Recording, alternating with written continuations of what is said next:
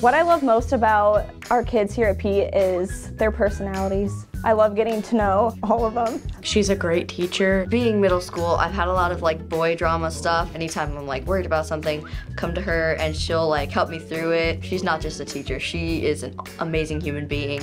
Her classroom's really welcoming, and if you don't feel welcome, she'll make you feel welcome. Jonathan! How's it going? Good. When I became a teacher, it was I just finally felt really at peace. And I knew that that is what I was supposed to do. And on my vision board, I put Gold Star Teacher because this has just been a goal and a dream of mine. I've nominated teachers. My teachers were the best role models for me growing up, and so I would nominate, my teachers. So I'm they should be acknowledged for the awesome work that they were doing. And now to get it myself, it's just an amazing feeling.